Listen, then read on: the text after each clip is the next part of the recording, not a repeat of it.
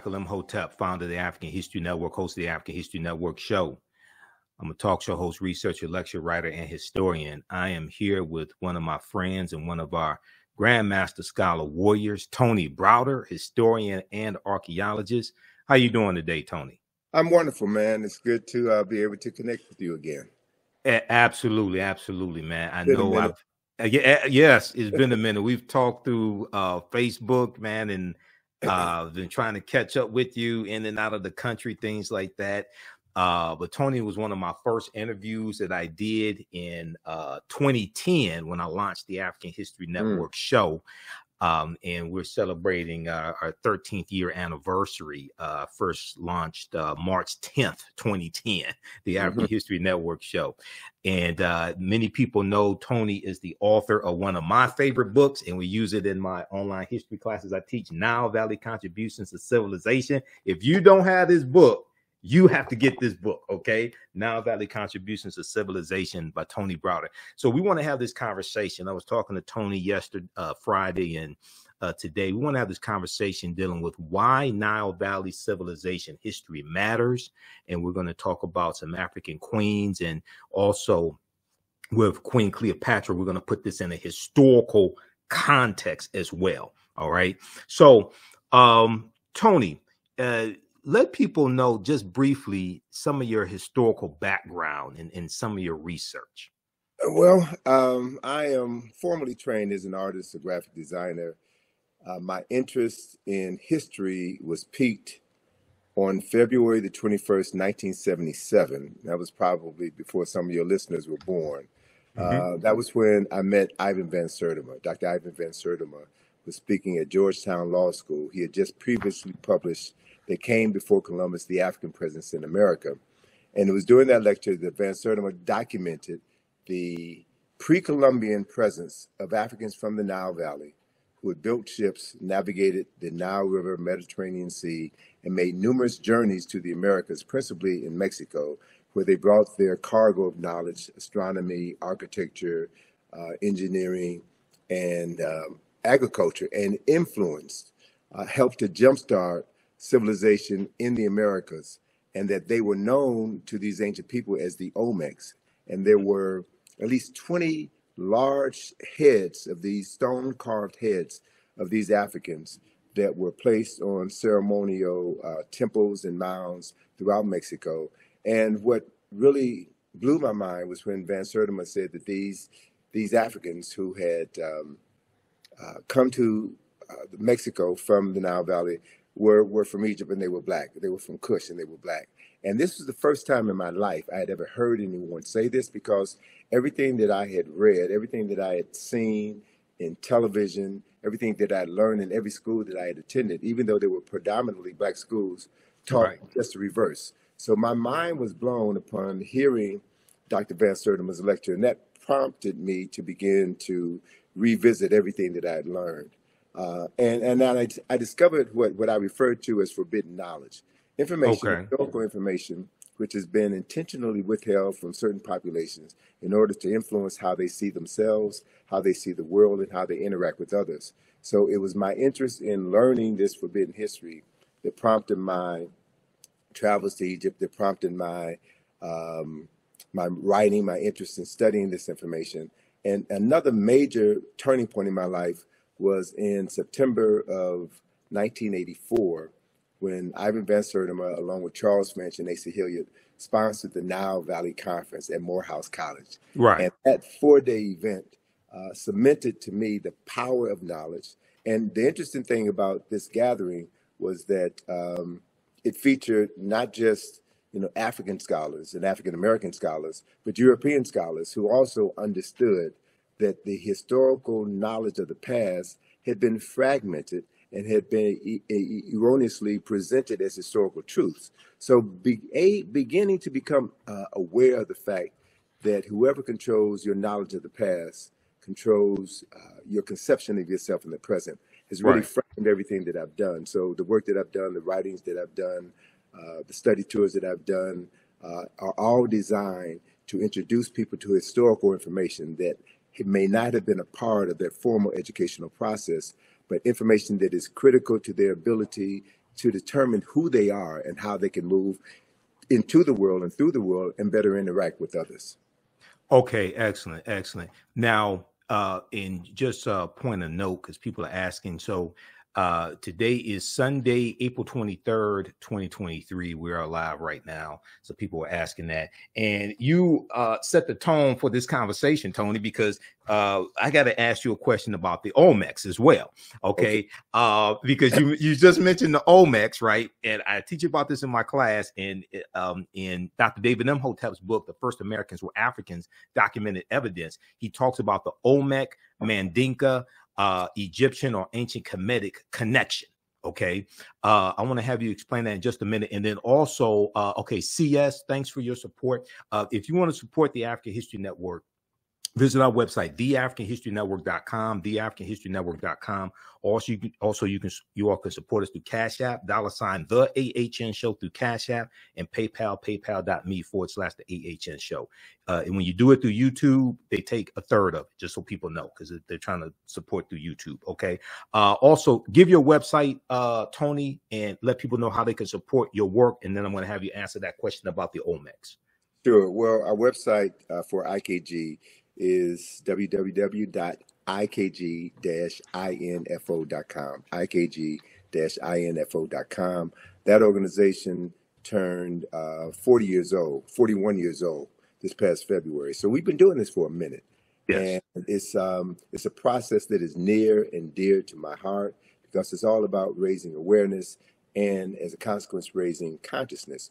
So with regards to the Olmec, I was blessed, brother, to have traveled to Mexico twice with Van Sertima. Mm-hmm. And to see these Olmec heads. And one of the most important parts of our two journeys together was that Van Sertima took the group to the home of Alexander von Wutenow. Yes. Von Wutenow was a former German diplomat who left the German diplomatic corps as Hitler rose in power and demanded that every diplomat swear their allegiance to the Nazi Party. So he resigned rather than do that and settled in Mexico City and became a historian of note. Von Wutenow had the largest collection of Olmec figurines, terracotta Olmec figurines in the world. And he literally took us through his house, took us through his museum and showed us these pieces and explained who the Olmecs were. Now, what's significant, to put this in historical context, okay, that we've got these heads, and Van Sertima was not the first scholar to write about the pre-Columbian African presence in America. Leo Weiner was one of the first scholars. Mm-hmm. And even Von Wutenow himself has written extensively on this subject matter. So he's showing us that the selection of the very clay that was used to depict these Olmecs was a dark brown clay. And they had access to various colors clay. So he very skillfully and intelligently showed us the difference between the Olmec people and the Toltec people or the Mayan people based on the type of clay that was used to represent these people. So color was an important aspect of his presentation. Another important aspect, man, is that the year, I'm blanking on the year, but okay. The year that we met him was the year that the Berlin Wall had failed. Okay. Von Wutenow now had an opportunity to go back to Germany because his family were very wealthy and landowners. And so he had a prescribed period of time to go back to Germany and reclaim the land of his forefathers that was appropriated during the Nazi regime.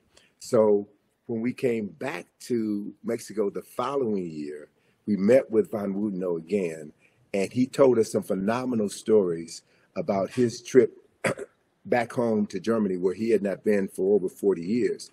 And his colleagues, some of his colleagues who were Egyptologists, and shared with us that they had evidence of additional Kushite kings, specifically of the 25th dynasty, who are not a part of the historical record, right?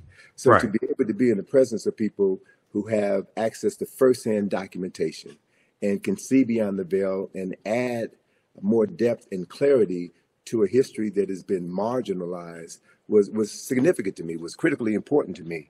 And to be able to travel with Van Sertima, a highly respected scholar, who was instrumental in transforming the lives of hundreds of thousands of people throughout the United States and around the world was also critically important to me.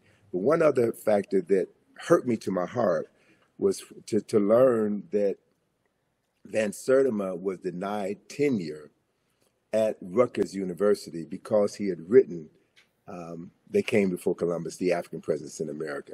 Matter of fact, Van Sertima told me that writing that book was the end of his academic career.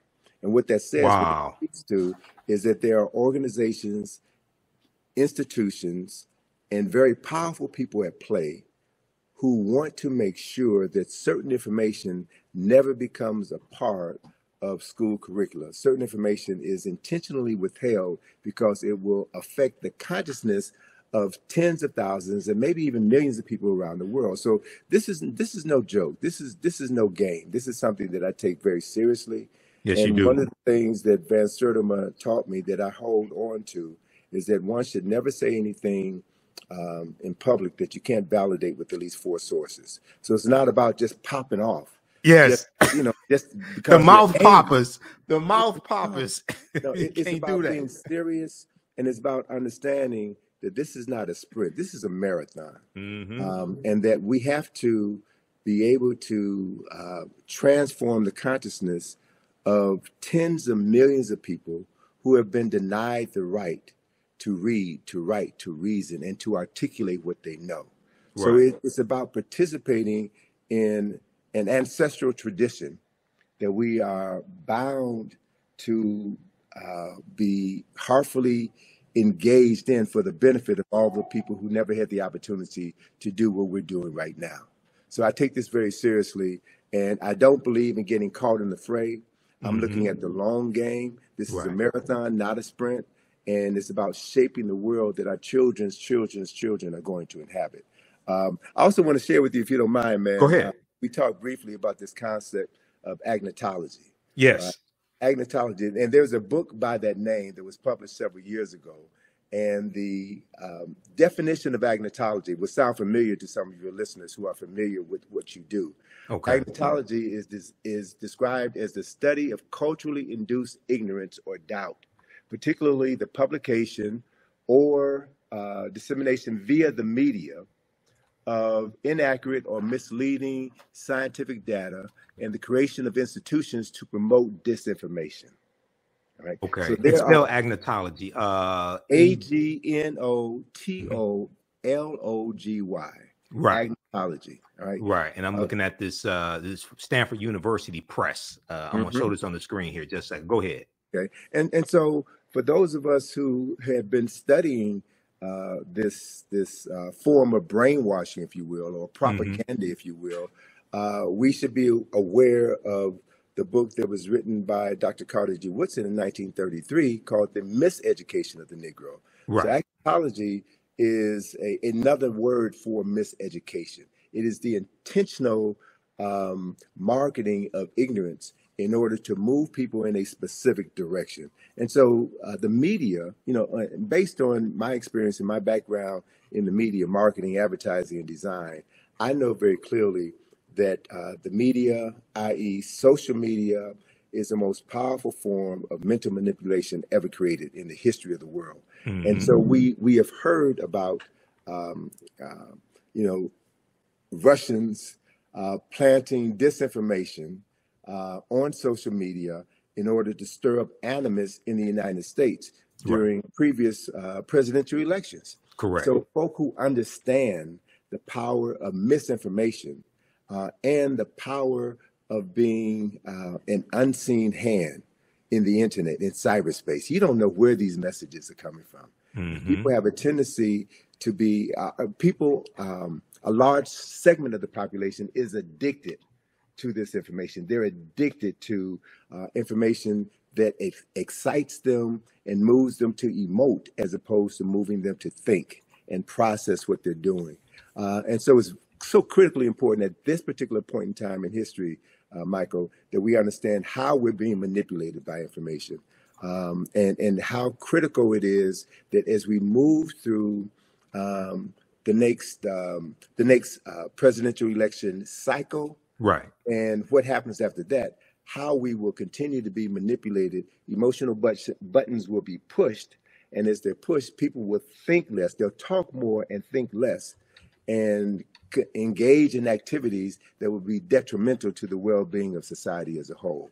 So it's important to choose our arguments carefully and to have your talking points down pat, and to know that those talking points are grounded in history, yes, not mythology, not anger, not racism, but documented facts that can be substantiated. So when two people have a discussion, you bring your facts. And anyone who is a serious student of history knows that nobody knows everything. correct. That as more information is being uncovered, it changes our perception of what we thought we knew. So it's very difficult to win an argument when you're talking with a fool. It's very difficult to win an argument when you're talking with someone who already has their mind made up. There's a saying, my mind is already made up, so don't confuse me with the truth. Mm-hmm. So we've seen here in this country, brother, within the last 7 years, how misinformation and disinformation have divided this country to the point where we may literally be standing on the verge of a civil war, right? Where any sense of normalcy and respect between two parties with opposing views has gone out the window. So to watch what's happening right now in Congress is an indicator of what's happening all over the world. It's not just here in the United States, it's happening all over the world. So it's like we're in a fight for the soul, not just of America, as certain politicians say. We're fighting for the soul of our consciousness. We're fighting for the soul of Africa.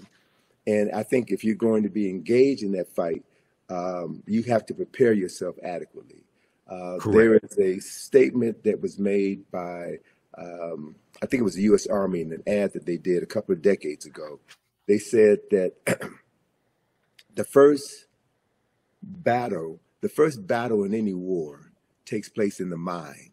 Mm-hmm. And the first casualty of any war is always the truth, right? It's always the truth. So we have to be very clear about what we're talking about so that we can deal with the truth that stands on solid ground, and not a truth that liars speak in order to muddy the waters and to move people into a space where they won't be able to distinguish the truth from a half-truth, from an all-out lie. So these are the issues that I think that are so critically important for your listeners to understand. And it's also the reason why I just finished a 2-part webinar on why Nile Valley civilization matters. Okay. There's certain core information that has to be understood if you're going to engage anyone in any discussion about African history or Nile Valley history. And we've never been given the basic knowledge. So there are many people, unfortunately, who have a very pronounced presence on the web, who read one book and all of a sudden become an expert on something that they know very little about. Correct. And so dealing with these issues, dealing with the larger issue is important. And that's also one of the reasons why we find here in the United States, there is an ongoing effort on the part of certain parties to suppress the teaching of African history, to suppress the teaching of American slavery. So, what's happening in Florida or Virginia or Texas is nothing but an effort on the part of a certain population to control the historical narrative and to perpetuate a point of view which disassociates them from decades of violence and murder and crimes against humanity. So I understand that. I understand why they're doing what they're doing, because of what they have to protect. So my response to that is not to get angry for our former oppressors for saying that they're not going to continue to miseducate us. We have a responsibility and an obligation to educate ourselves. And that's what the Black consciousness movement was about in the 1960s, which led to the Black Studies movement, which has opened the door for us to have this level of conversation today. And there has always been pushback. There's always been pushback. And so we have to learn from the lessons of the past. learn how our scholars, our heroes and our sheroes were able to work around these obstacles that were placed in their path in order for them to continue to get the message out and raise multiple generations of people who now have a clearer understanding of what history is and why history is so critically important. Absolutely. And, you talked about dealing with facts. And I have a saying, those that have been following me on the African History Network show, if we disagree, let's disagree based upon the facts and the evidence, not the fact that you don't want to deal with the evidence. Okay. Mm-hmm. Number one. Number two, you talk about marketing. So many people know my degree is in business administration with a major in marketing from Wayne State University.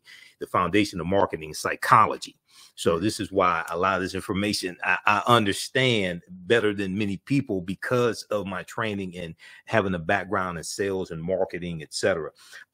You mentioned the Olmecs a few minutes ago. I want to hit on this and have you expound on it, and then talk some more about Nile Valley civilization and why this history is so important. So many people are familiar with Dr. David Imhotep, who wrote the book, The First Americans Were Africans, Documented Evidence. He's a friend of mine. I've interviewed him probably 13, 14 times here on the African History Network show. And on page, I'm going to pull up this citation here because we discussed this in my classes also. What page is that in this book?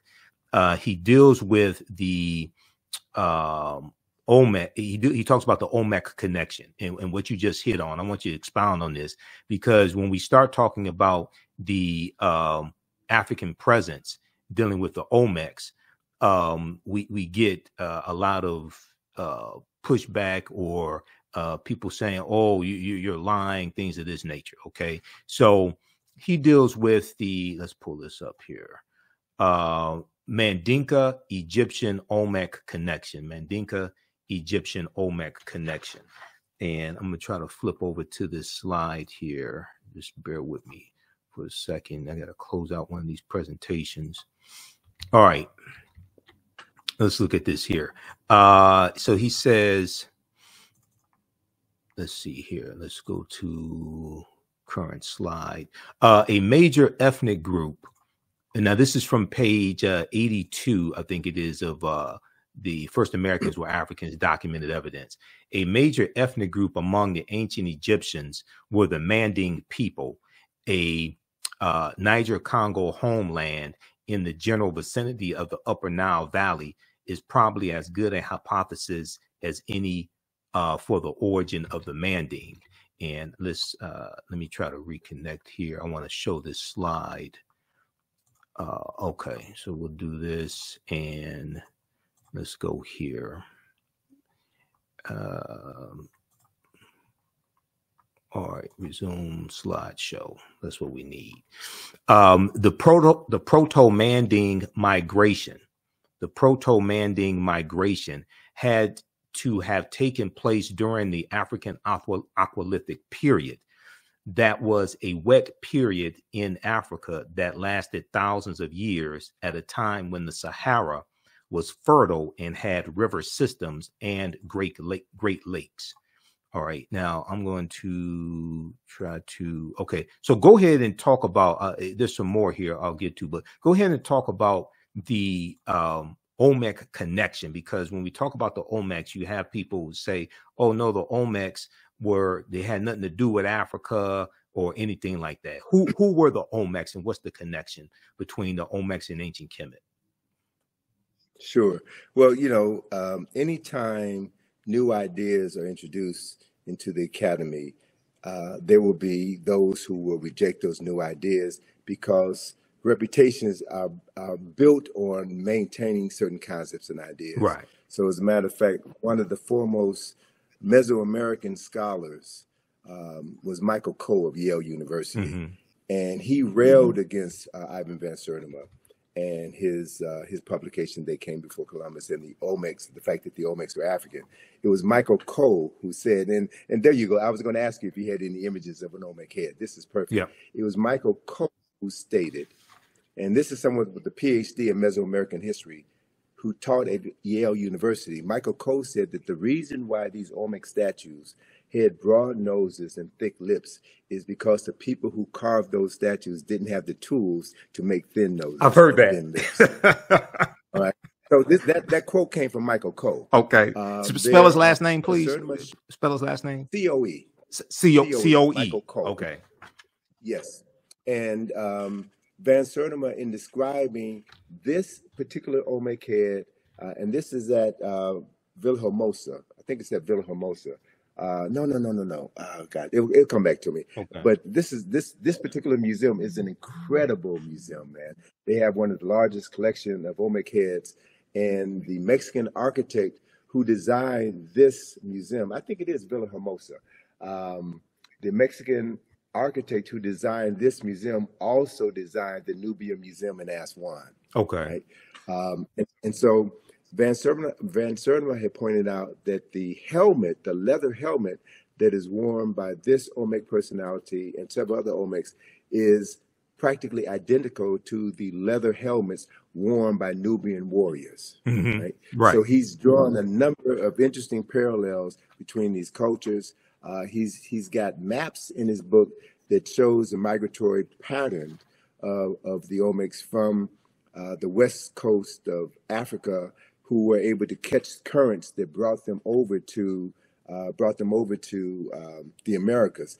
And one of the other points that Van Sertima brought out in many of his lectures that people want to dismiss or not discuss at all is the fact that these Africans who made multiple journeys, also brought back to the Nile Valley certain products. And one of the products that they brought back was cocoa leaves. The coca leaves, the plants from the plant that is used to make cocaine. Right. And very few people talk about the fact that when a examination of the mummy of Ramesses II, one of the most significant kings in Nile Valley history, when a examination was done on the contents of his stomach, they found coca leaves in his stomach, right? And they only existed at that time. They only existed in the so-called New World. So there's so many connections that have been, so much information about these migrations that have been suppressed in academia. So the other thing is there is a marvelous book that Charles French turned me on to, written by a Senegalese scholar by the name of Abubakar Lam. That book is entitled Paths from the Nile. And this book documents multiple migrations from the Nile River Valley into the Niger River Valley. So David Imhotep had talked about before the desertification of the Sahara, this region of northern Africa was grassland, and you had multiple river systems that ran from east to west.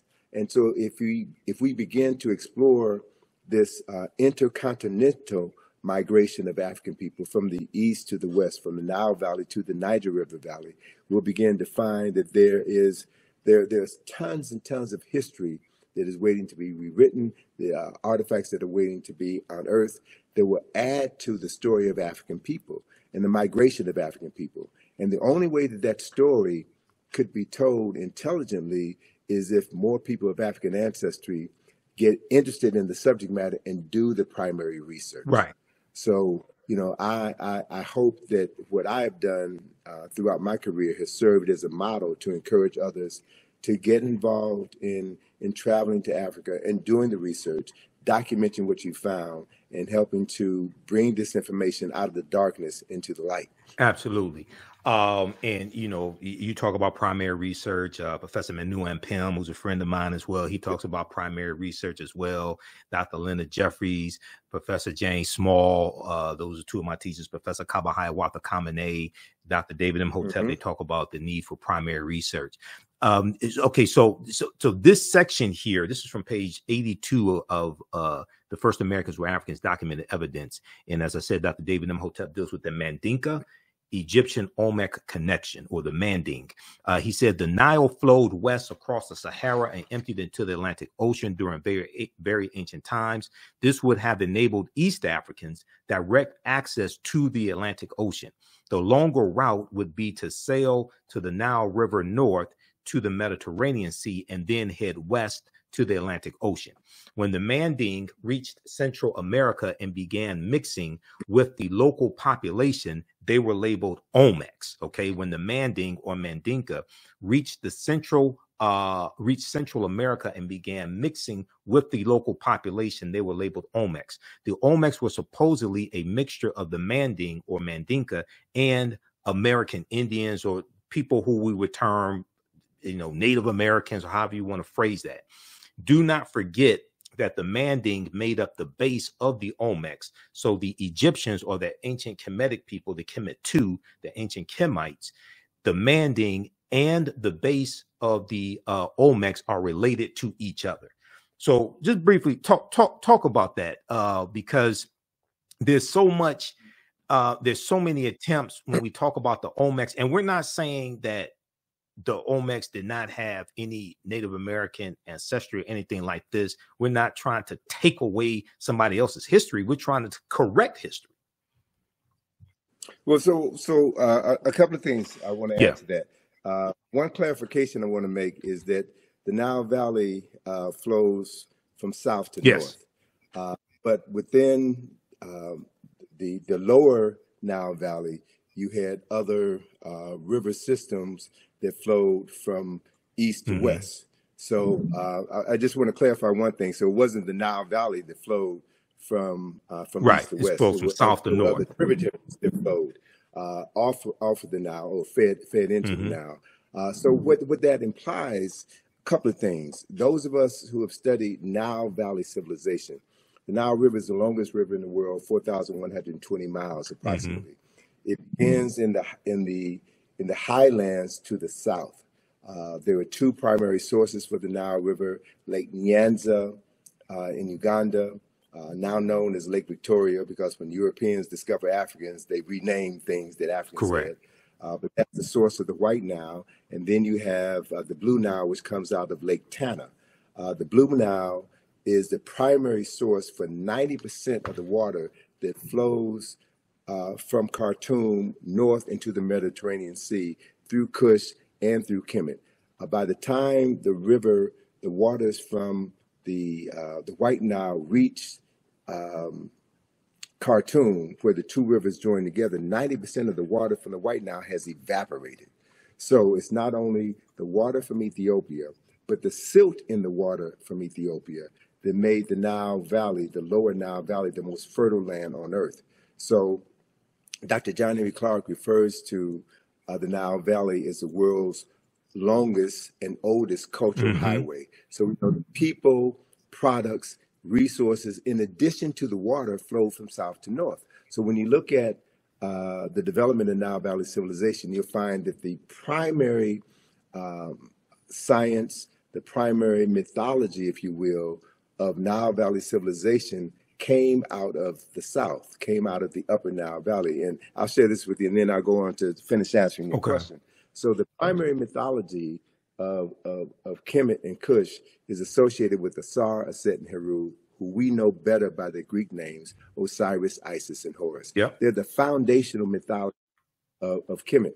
That story of Asar, Aset, and Heru that was instrumental in the founding of Kemet from the first dynasty on, that story originated in Ethiopia at least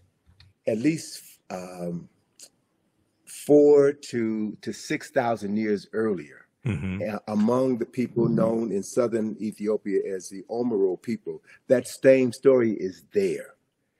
And as it flowed northward down the Nile, it modified over time, right? And became slightly interpreted, but that is a fundamental story. So you also had situations where as Africans migrated from south to the north, they also migrated from the east to the west. So there was this flow, this intergenerational transference of knowledge and technology over time and space from the east coast of Africa to the west coast of Africa.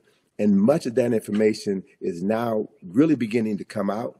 And what it does, the coming of this information will shatter all of the myths about West Africa. And there are scholars now in Ghana, Senegal, Nigeria, Cameroon, and Mali, who are now talking about their ancestral migrations from the Nile River Valley into the Niger River Valley. So we're living in an age of incredible discoveries where new information is going to be coming forward. So as part of that migration of Africans from West Africa into the Americas, what we're talking about is the further transference of African knowledge and African technology. So those who have a vested interest in maintaining the concept of African people as having made no contribution to culture and civilization, they have to suppress this information. Right. So the Michael Coles of the world have to stand up. And so what we have to do is we reassemble the fragmented pieces of African history. We have to be able to look at exactly what you said, the omics. And Van Sertima talked about the fact that the omics, the remains, the physical remains of omics were found in many of the royal tombs in Mexico, and that they comprise, I think he said, about 12% of that population. So what we're looking at is an influx of Africans with advanced technology coming into a society and helping to jumpstart civilization in that society. And you also had other people coming from other areas into that same society as well. So as Van Wooteno and others have pointed out, there are other people from other parts of the world who made contributions to the culture that was established by the Olmecs. So as we now look back on approximately over 2,000 years of world history, we're trying to sift through all of this to get to the real story, right? And so the main point is we don't have to say that Africans invented everything in America, that Africans were the indigenous population in America. We don't have all of the evidence at this point in time to stand firmly on the truth to say that, but we can say beyond a shadow of a doubt, based on the archaeological and historical information that we already have at our fingertips, that Africans from the Nile Valley played a pivotal role in helping to jumpstart culture and civilization in the Americas 2,500 years before Christopher Columbus was born. That's a fact. Mm-hmm. And so again, I'm not about just talking smack just to be talking smack. We talk facts. We talk facts based on the documented evidence that we have, and we also understand that not everybody is willing to accept the truth. Right. And so we teach the truth. We teach what we know to those who are ready to receive it. And we have to assume responsibility for doing that and not leave it to our former oppressor to teach our children, our most precious resource, teach our children information that will transform their consciousness. And with that transformation of consciousness, with them seeing themselves as people with a long documented history, as people with lives that matter, they will do what every culturally conscious person does, and that is tap into their ancestral memory. Right.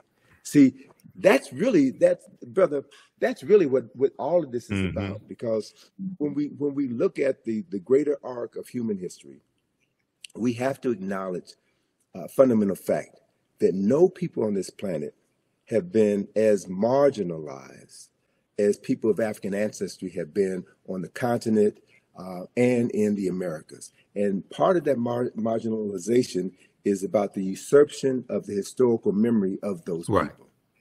And after the end of this process of enslavement, you still have to continue the enslavement of the mind, right? Correct. So whoever controls a person's thinking controls everything that they're able to do in their lifetime and everything that they're able to pass on to the lifetimes that will come after them. So it's a battle for the mind. It's always been a battle for the mind. And so knowing your history, going to sources, and being courageous enough to say, I don't know it all, but I'm learning. As Neely Fuller says, I'm still learning. And as we learn, we get more information, and that information buttresses what we already know, or it provides a new kernel of truth that allows us to explore another field of study that expands what we thought we knew. Right. So this is the journey, and this to me is what this process is all about, man. And it's exciting. Yes. It's exciting to be engaged in this process. And it's also important to know that the closer you get to the truth, the more your enemies will try to suppress you. Yes. Right? That's when you know. That's when you know you're going in the right direction.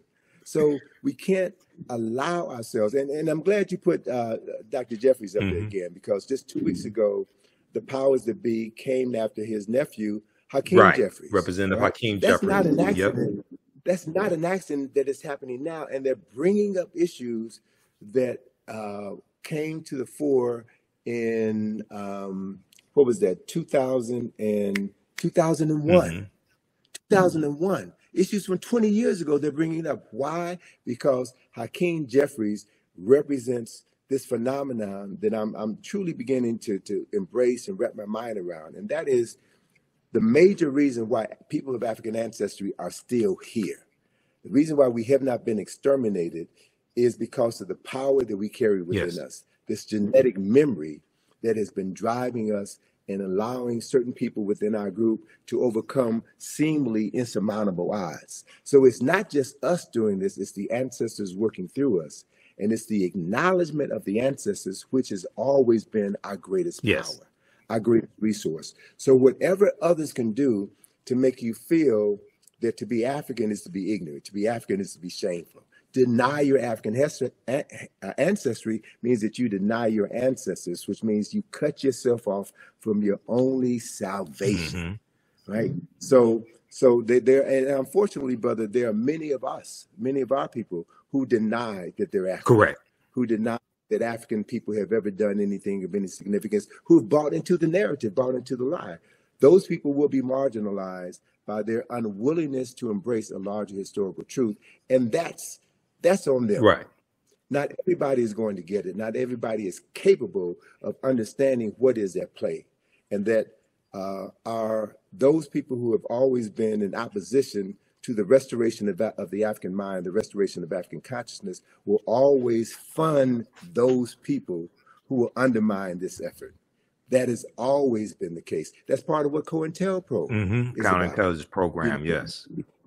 Yes, and also the use of government infiltrators to undermine organizations that were working on behalf of the advancement of African people. The Black Panther Party was infiltrated by these people. Anyone who saw Judas and the Black Messiah, right, saw that. And that story hit home to me because I'm from the west side of Chicago. Okay. You know, I know about Fred Hampton and Mara Clark. I was a freshman in college when Fred Hampton and Mara Clark were murdered. Went to school with a young lady who was in the house the night of the murder. So to have her give her description of what happened, and then to read in the newspaper, the Chicago Sun-Times, or to watch on the news, Mayor Daley, Edward Hammerhand, and other government officials give their version of the story, that's when the covers came off for me. That's when I began to realize that the media lies, the politician lies, that people have a vested interest in perpetuating a false narrative in order to maintain their power and suppress any effort on the part of African people to free their minds. So these issues are critical, man. And we cannot, you know, we cannot have a short-term memory when we're dealing with long-term issues. Look at what happened in the 60s. Look at the rise of the Black Power movement, the Black consciousness movement, and the things that the government did to shut that down. The introduction of drugs into our community. Again, I'm from the west side of Chicago, so I can tell you specifically what happened when cocaine was allowed to come into the community unabated. What the film, and this is again the power of the media, what the film Superfly did to destroy conscious Black folk on the west side of Chicago. The original Superfly with Ron O'Neal, the original Superfly. Yes. Exactly. Yeah. Exactly. So I was in Chicago, man, when that film came out, and I saw how cocaine. When the blaxploitation movies, and very quickly, and I know we only have a few minutes left here because I know you got to run. A couple of things I want to hit on that, but very quickly because people are asking. Also, if you want to support the African History Network, you could do so. Cash App, $ the AHN Show through Cash App or through PayPal, paypal.me/the AHN Show. We have the links on our website, theafricanhistorynetwork.com. theafricanhistorynetwork.com, theafricanhistorynetwork.com. I put the links there because some people have set up fake African History Network Cash App accounts and they've been stealing money from us. Okay. So we have the actual links there. You can click on it to support Tony Browder in the work that he and his daughter Atlantis Browder do. Okay. Go to IKG-info.com, IKG-info.com. You mentioned Superfly, and I want to talk about that for just a quick minute, and then have you connect Nile Valley civilization and history to Queen Cleopatra, put it in a historical correct context. Okay, we're not going to let that dominate the conversation. Nathan McCall, the author Nathan McCall, he had a book out in the 1990s called Makes Me Want to Holler, African American Man Makes Me Want to Holler. And I read his book, and he talked about how in the 70s the movie Superfly made he and his friends want to sell drugs, to live that type of lifestyle. Okay. And he ended up going to prison. He became a journalist. I think it was either the Washington Post he ended up writing for. Washington Post. Yeah, I read his book, and his book was fantastic. And I had the book on tape, but that deals with the power of the media. Okay. And Dr. Leonard Jeffries has talked about previously how those blaxploitation movies, not all of them, there were some good movies, but how some of those movies showed us in the worst light and promoted drug usage, pimping, selling drugs, things of this nature. And white people profited off of these degrading images of African Americans. Right after Dr. King's assassinated in 1968, Malcolm X assassinated in 65, the Black Panther Party for Self-Defense is infiltrated and largely derailed, okay? And then you have these movies. So we got to understand that chronology. Connect the Nile Valley civilization history to putting Queen Cleopatra VII in the correct historical context, please. Great. So the perfect example I can give you is the work of Dr. Asa G. Hilliard III, who established a framework for understanding Nile Valley civilization. And he divided Nile Valley civilization into 4 golden ages.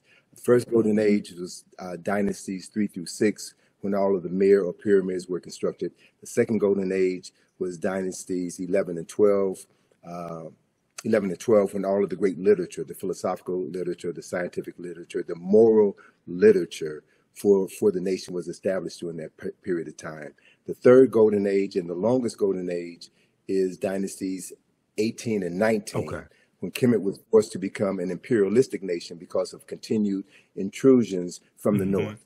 And then you have the last golden age, the fourth and final golden age, which is the 25th dynasty, which is what Dr. John Henry Clark referred to as Africa's last great walk in the sun. It was the last time in history that Africans were the wealthiest and most powerful people on the planet. So if you understand that framework, then after the 25th dynasty, and there were 30 dynasties in the history of dynastic Egypt, Kemet civilization fell in 332 BC with the advent of Alexander of Macedonia conquering Kemet and turning Kemet into Egypt. Egypt is a Greek word. Pyramid is Egypt Greek. is a Greek word. So most of the names of African places and things and people have been changed by non-African people. So if you don't know the original names, you'll never be able to understand the history, the culture, the science, the philosophy, and the concepts as they were originally created. Let me give you one example of that. Pyramid is a Greek word, which means little flat cake, like a pancake. The original word for that structure is mir, M-I-R. And the word mir means the place of ascension. So mir, there are no bodies buried in any pyramids of mir in the entire Nile Valley. None, zero. So anytime anybody tells you that the pyramids were tombs, that is a lie, whether it's an intentional lie or unintentional lie based on ignorance. Mir were always built over tombs. The tombs were underground. So the word mir means the place of ascension. The place of ascension. And the purpose of a mir was to facilitate the ascension of the soul buried underneath it into heaven, where that soul would be reborn. And they were very specific about where in heaven a soul would go to be reborn. So the first text which documented this journey of the soul into the afterlife was carved in the burial chamber of a tomb known as the Pyramid of Unas, right? So it's in his burial chamber where you find the oldest written religious documents in the world were inscribed on the walls of this particular tomb.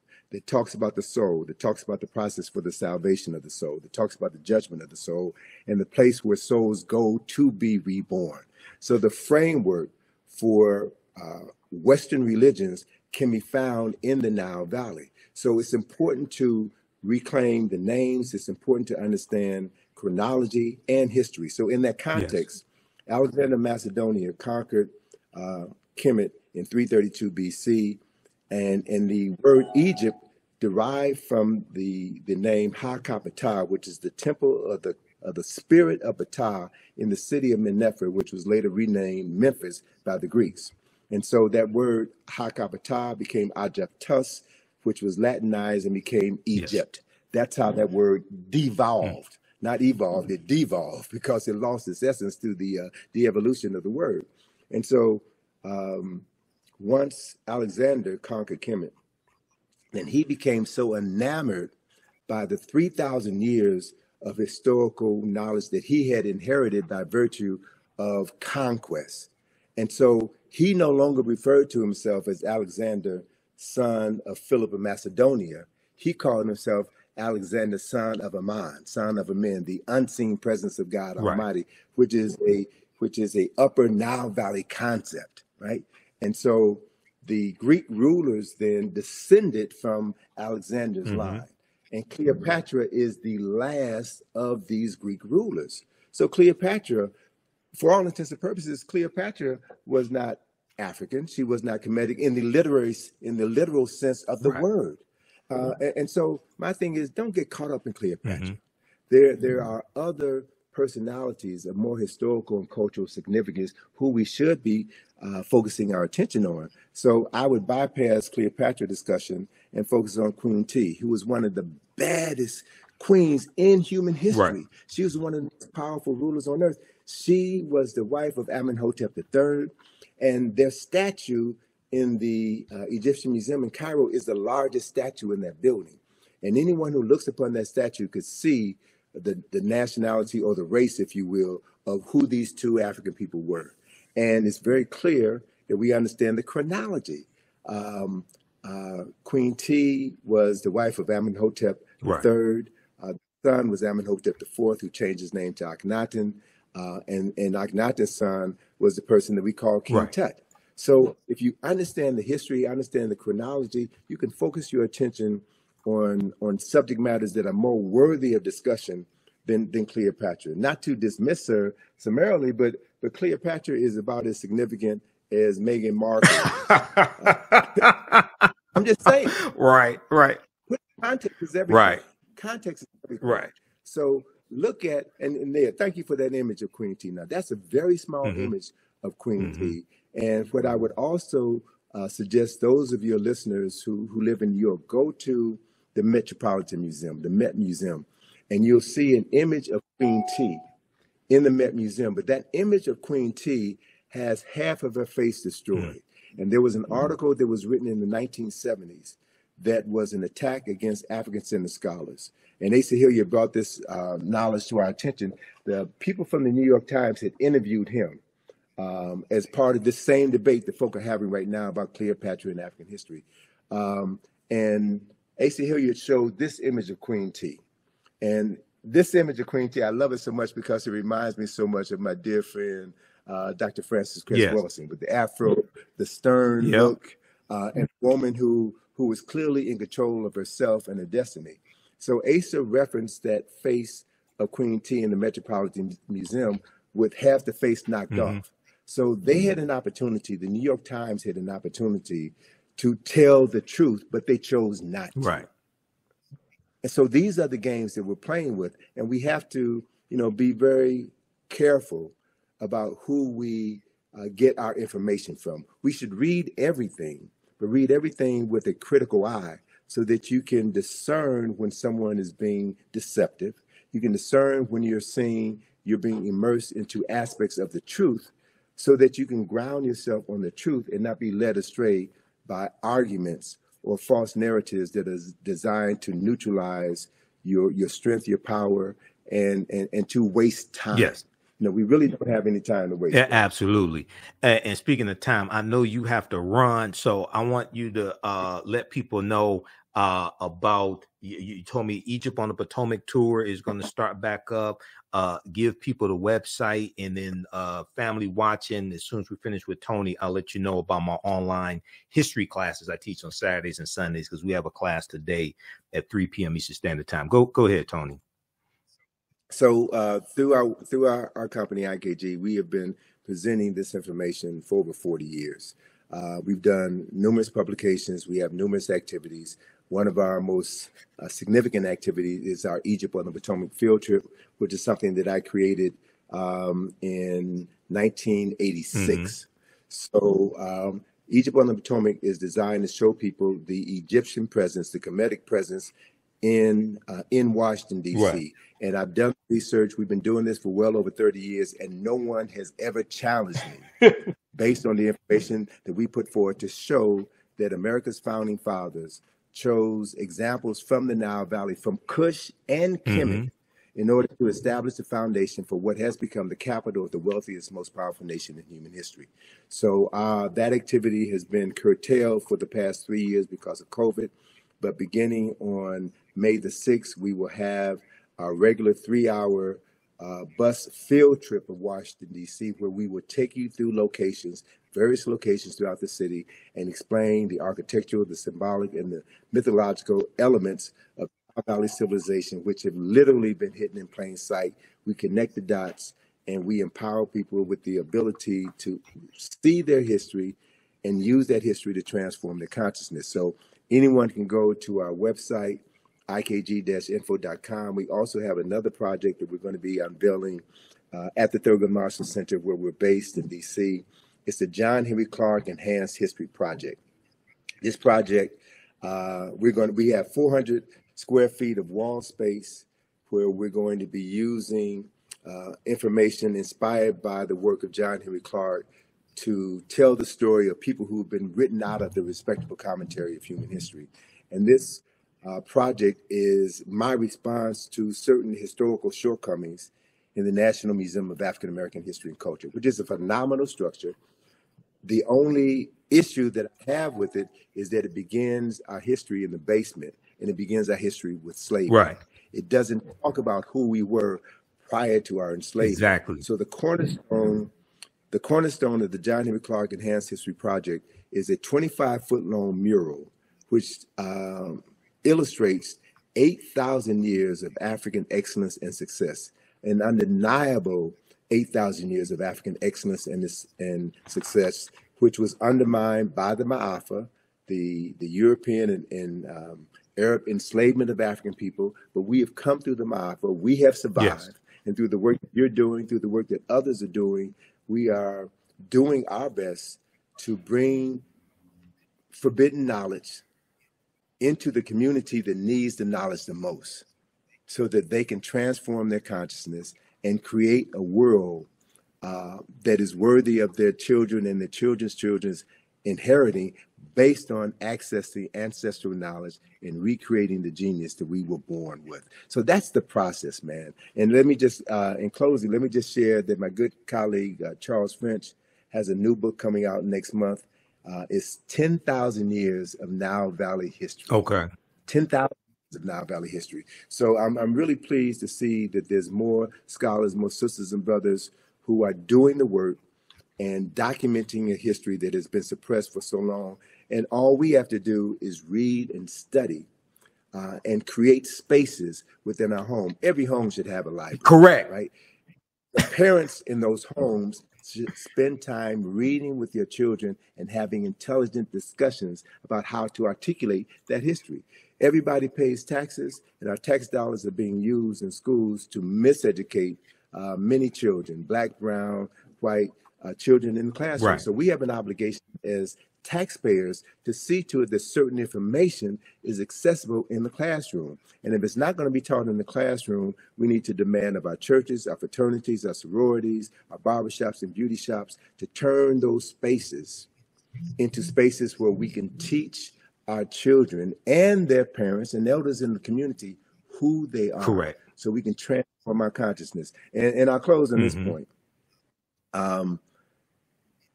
You know, I'm kind of peeved that folk are spending too much time talking about Cleopatra. And I need to hear folk talk about what's wrong with Megan Thee Stallion. What's wrong with Cardi Hey, B? brother, they don't want to have that conversation. Let me just say quickly, and I'll let you go ahead and finish. Dude, the information I put out about the song WAP from Cardi B and Megan Thee Stallion. Now, here's the thing. When we do a systems analysis, I went through and broke this whole thing down.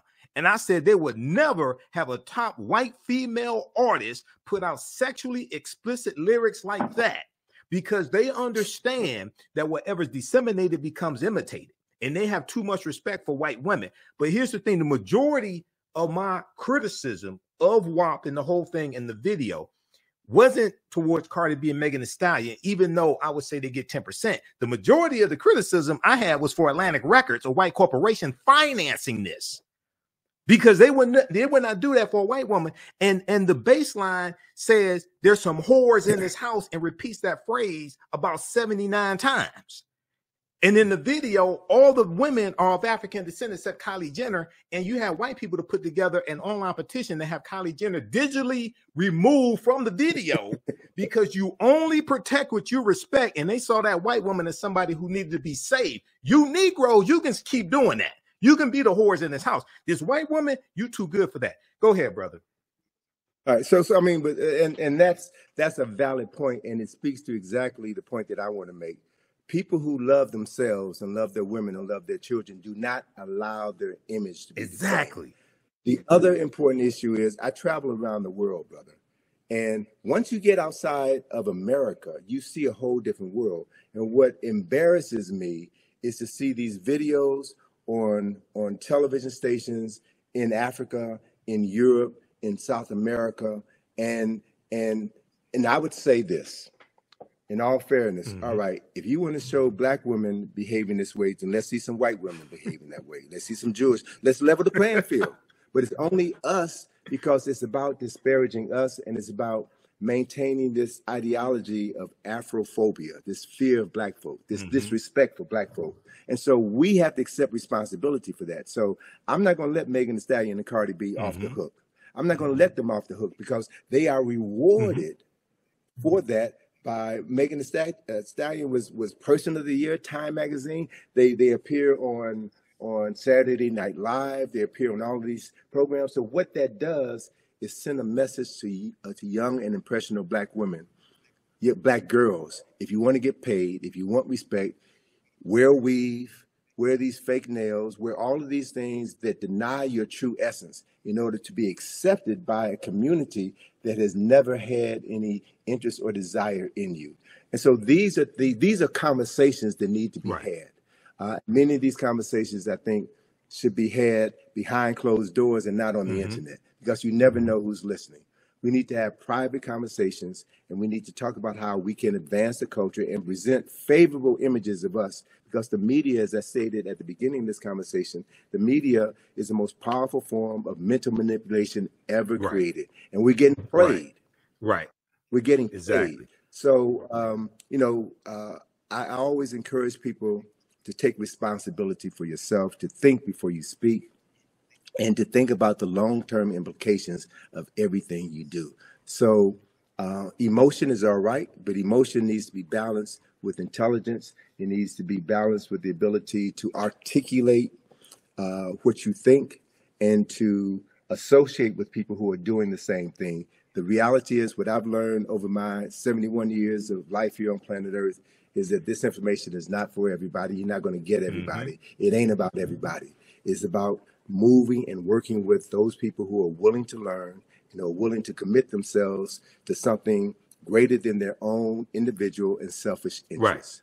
It's about building for future generations. So that process is happening, brothers. I'm encountering more younger sisters and brothers. When I say younger, I mean folk in their 20s, 30s, and 40s who are finally getting it, who are thirsty, who want this information. These are the people that we need to be focusing on.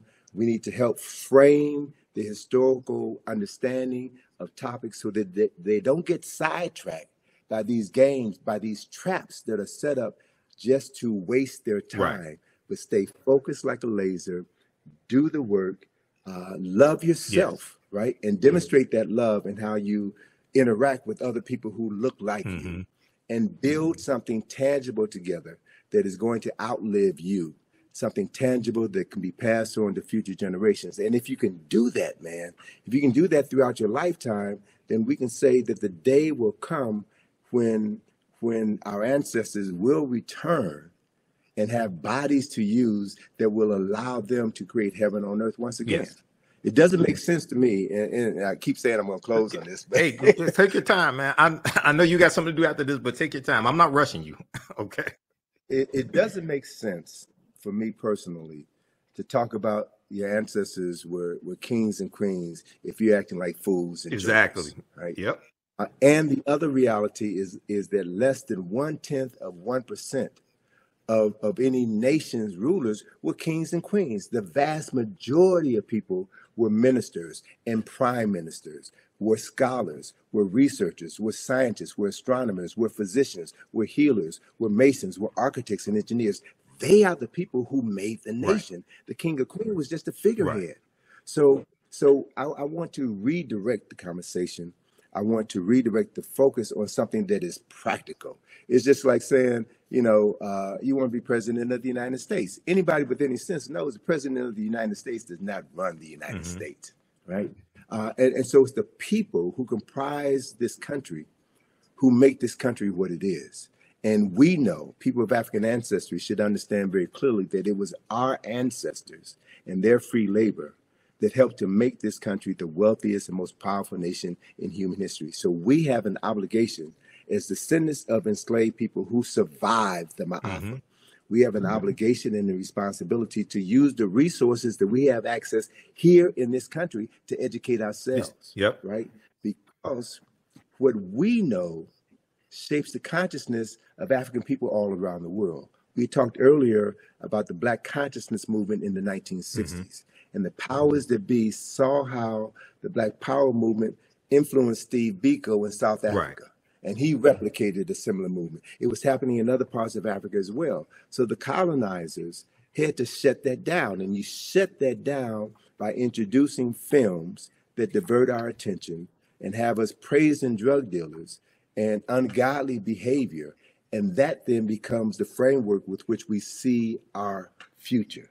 So if we use this technology properly, we have the opportunity to access millions of minds in a matter of minutes and introduce a new narrative. That's what this opposition is all about. Yes. Shutting down the conversation, shutting down the power. So don't give your power away.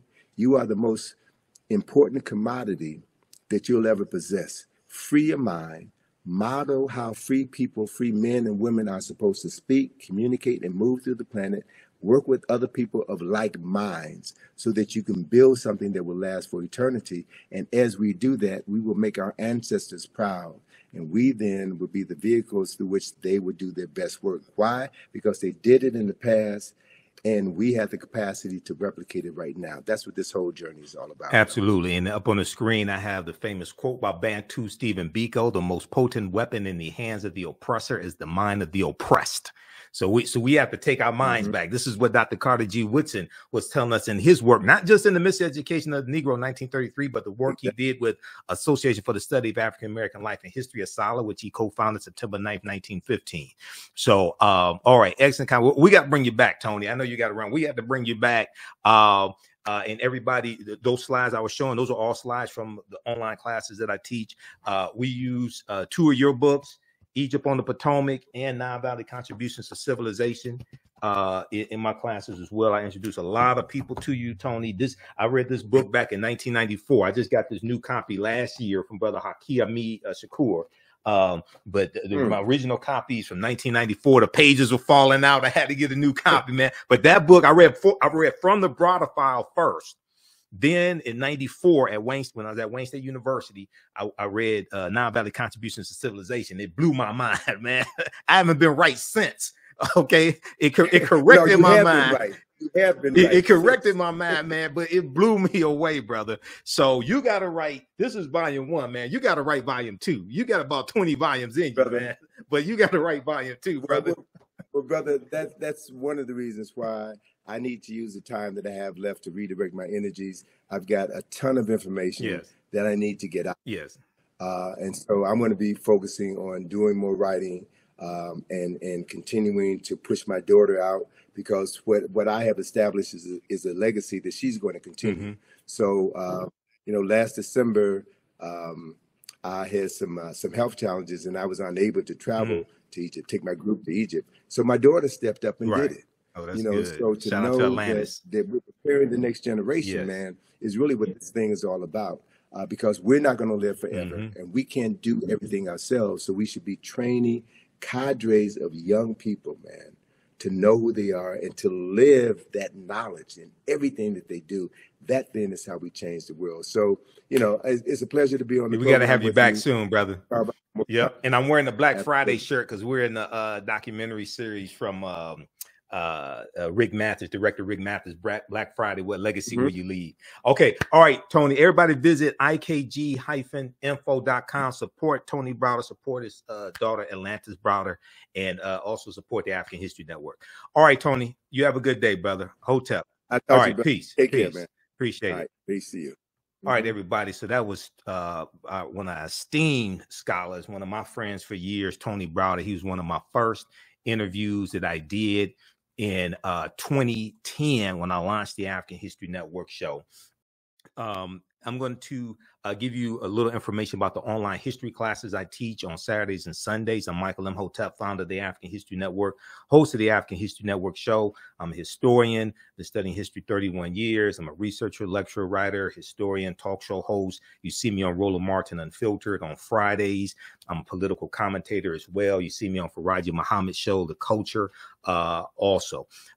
You can support us, $, the AHN show through Cash App, and also through PayPal, paypal.me/the AHN show. Visit our website, theafricanhistorynetwork.com, theafricanhistorynetwork.com, or africanhistorynetwork.com. It'll redirect you to our new website because I just bought back my domain name, africanhistorynetwork.com. We lost it, and I just bought it back. So, okay, let me see.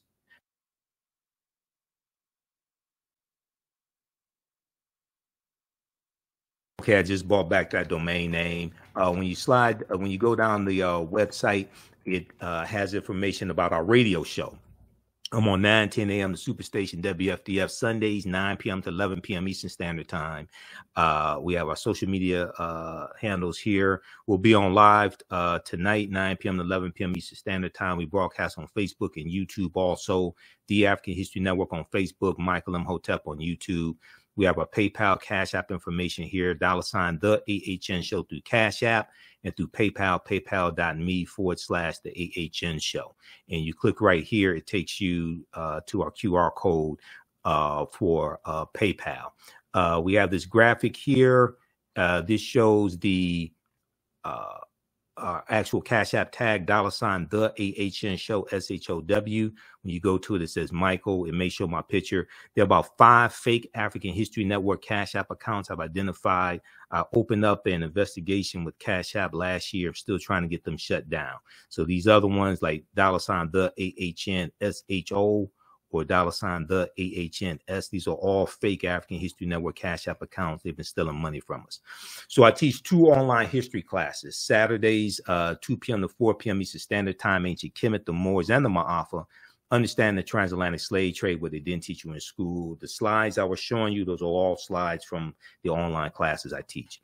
We do the sessions live. All the sessions are archived and recorded. You can go back and watch them anytime. A year from now, 2 years from now, you can go back and watch the entire course. We deal with thousands of years of history and what leads up to the transatlantic slave trade taking place. When we deal with the transatlantic slave trade, we can't start our history in slavery. We have to deal with thousands of years of history that leads up to it taking place. So if you missed our class Saturday, April 22nd, as soon as you register, you can go back and watch it. Class is on sale $60, regularly $130. This helps support the research, helps support the African History Network, helps us broadcast the show. You can click right here. We have a video that gives an overview of the classes. We have a bundle pack. You can register for both classes that I teach right now. Limited time only, $100. It's a $300 value. You'll get 5 of my lectures in digital format free. Also, they'll be in the video library. The second class I teach on Sundays, and we're teaching the class today. It's going to be 3 p.m. Eastern Standard Time. Black resistance movements from the Haitian Revolution, U.S. Civil War, Civil Rights Movement, and Black Power Movement, 1800 to 1968. And we go through a look at history chronologically from 1800 to 1968, what leads up to the Civil War taking place. We look at the Reconstruction era, 1865, 1877, Jim Crow era, Great Migration, World War I, World War II, Civil Rights Movement, Black Power Movement. To understand what happened to us after slavery ended, what were the laws and policies put in place to put us in the predicament we're in today, to understand where we need to go from here. Okay, so this class picks up basically where the first one leaves off. Okay, it's a crucial class. I put together the curriculum for both of these courses. Been studying history 31 years. We deal with this about in both of these classes, there's about 80 or so articles that we reference, books that we reference. There's a ton of information. Okay, so we're teaching the class today, 3 p.m. Eastern Standard Time. Black resistance movements from the Haitian Revolution, U.S. Civil War, Civil Rights Movement, and Black Power Movement. Okay, so you can register for those classes. And very quickly here, I'll show you just a brief introduction to understand the transatlantic slave trade, what they didn't teach you in school. And that I've been teaching this class on and off since 2017. Okay. We use 2 of Tony's books in the class. We use 2 books from Runoko Rashidi as well. And there's in yesterday's class, there was a interview that I did with Runoko back in 2014. And we talked about Chevalier, Joseph Ballone, who the movie Chevalier is about. All right. So I'm about to re-release that interview to let people hear that information also. Okay, let me show you this here quickly. And we dealt with this. We just had our class on Saturday, fantastic class, Ancient Kemet, the Moors, and the Ma'afa, Understanding the Transatlantic Slave Trade. I'll post the link here. Mississippi River. Now, you know, somebody asked about the Mississippi River. You know, Memphis, Tennessee is named after Memphis in Egypt. Okay, we talk about this in the class. Memphis, Tennessee is named after Memphis in Egypt, and one of the founders of Memphis, Tennessee was General Andrew Jackson, who then became President Andrew Jackson. And Memphis, Tennessee sits at the mouth of the Delta, the Mississippi River, and the Mississippi River was looked at to be the Nile River of America. The Mississippi River is looked at as the American Nile. Civilizations are built along long rivers. Civilizations were built upon along the Nile River. This is something that Dr. John Henry Clark talked about as well. Okay, now, so there's a relationship between Memphis, Tennessee, and Memphis in Egypt. Now, we can't start studying our history in slavery, even when we deal with the transatlantic slave trade. We can't start in 1619. I know the 1619 project is out. There's some good information in there. There's some problems with the 1619 project as well. I wouldn't say ban it or anything like that. But African people been in the land we call the United States of America going back at least 51,700 years ago. So we can't start in 1619 or the 1440s when the Portuguese get involved. 1441 with Anton Gonzalez going into Mauritania, taking out about 12 Africans, taking them back to Portugal. We have to understand the history chronologically and deal with the 800-year occupation of Europe by the Africans known as the Moors, who entered the Iberian Peninsula, today known as Spain and Portugal, from North Africa in 711 AD, led by Tariq ibn Ziyad. So in yesterday's class, we talked about the Moors going in, fighting against the Vandals and the Visigoths, and some of the things that the Moors introduced into Europe. And it's going to be the teachings that the Moors take into Europe that bring Europe out of the Dark Ages. So when you register for Ancient Kemet, the Moors, and the Ma'afa, understanding the transatlantic slave trade, what they didn't teach you in school, you can watch yesterday's class. So this course not only deals with the transatlantic slave trade, but thousands of years of history that leads up to the transatlantic slave trade taking place. August 2016-19 marked the 400th year anniversary of those 28-odd Africans or 28-odd Negroes coming into Point Comfort on the White Lion pirate ship. It was a pirate ship. It was an English pirate ship on August 2016-19 in what would later be called the colony of Virginia. This year was known as the Year of Return, as many African Americans were and continue to reconnect to Africa and are traveling to Ghana and other West African countries. When we discuss the transatlantic slave trade, we have to first understand that African people are the original people of North, Central, and South America and have been in the land we call the United States of America at least 51,700 years. So as we talked about with Tony, Dr. David Imhotep, the first Americans were Africans, documented evidence. His second book came out in October of 2021. The first Americans were Africans, revised and expanded. On page 14 of his book, he deals with evidence found in Allendale County in South Carolina by Dr. Albert Goodyear, who's an archaeologist at the University of South Carolina. This was a discovery made in 2004, and they found 13 different types of evidence to thoroughly document an African presence in the land we call the United States of America, going back at least 51,700 years ago. They found artifacts, architecture, campsites, carvings, Egyptian writings, footprints in lava, genetic M174D haploid groups dealing with DNA and genetics, linguistics, paintings, skulls, skeletons, structures, and tools. They found 13 different types of evidence. This is why we can't start our history in slavery. The original people of the land that we call the United States of America were African people. Okay, these were the Khoisan. The Khoisan have the oldest DNA on the planet. They come from Southern Africa. They're the ancestors to the Ainu and the Twa, the short-statured Africans. All right.